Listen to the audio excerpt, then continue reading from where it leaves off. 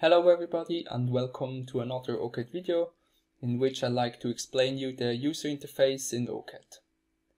I have opened the map in OCAD and you see up there how the map is called, and you see also the OCAD edition which I'm using and the OCAD version.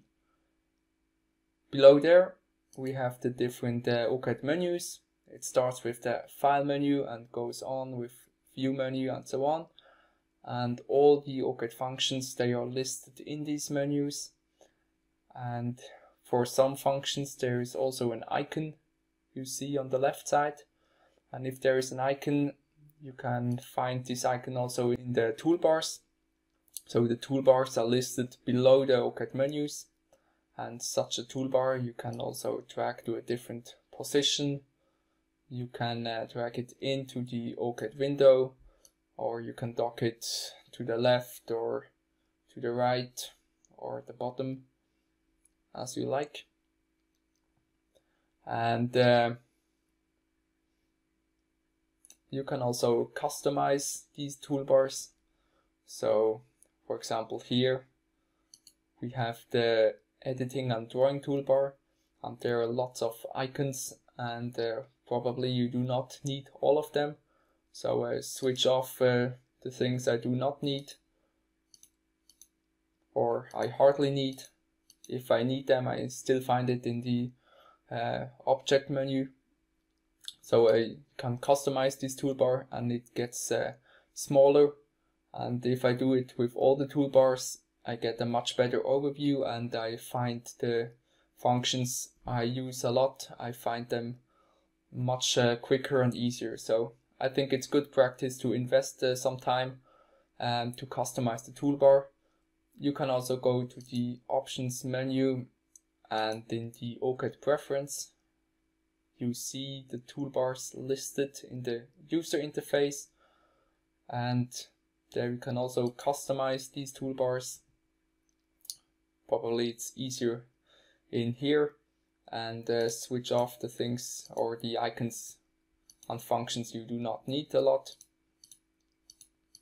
And you can also deactivate the toolbars you do not need. For example, I do not need the mobile toolbar right now, and also the sketch toolbar, and this toolbar I can switch off.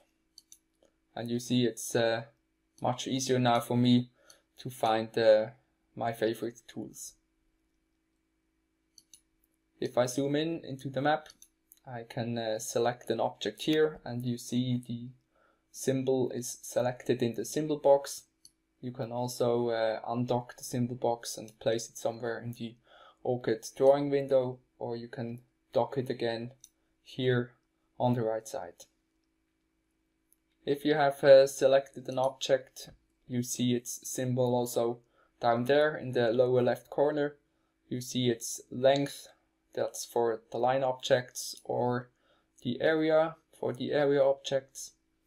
And if you now start to draw on a new object, you can also see in the lower left corner how long it's gonna be, and in which direction I'm going to draw it.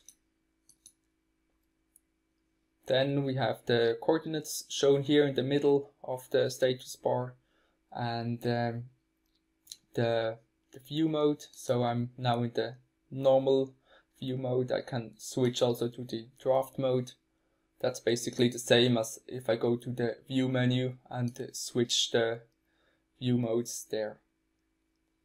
Then last but not least, we have the zoom level and some settings about the visibility of background maps and layout objects and so on. Yeah, that's basically how the user interface looks like in OCAD. As I told you, there are many functions in the menus, and if you have a question to such a function, please go to the OCAD wiki. There is a direct link to the graphical user interface, and you see all the toolbars and all the menus listed here. So there are all the functions. If you have a question to any function, just click on the link and you will get a more detailed description in our OCAD wiki how it works. That's it from this video. Thank you for watching and see you next time.